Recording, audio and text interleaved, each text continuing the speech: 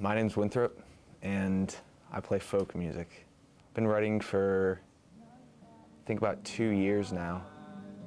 And in the 6th grade, I heard Bright Eyes for the first time, and that kind of just set me off.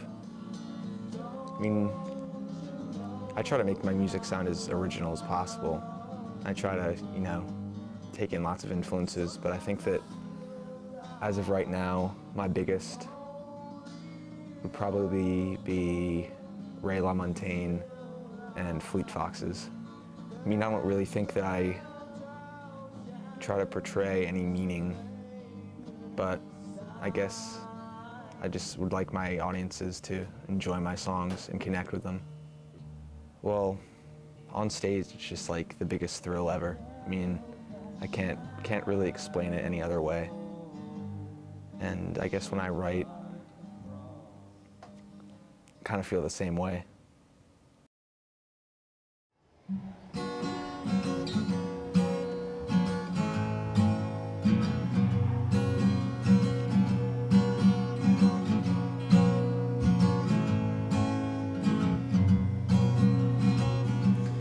I'd swim across Lake Michigan.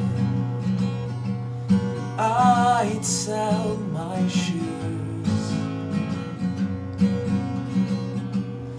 I'd give my body to be back again in the rest of the room.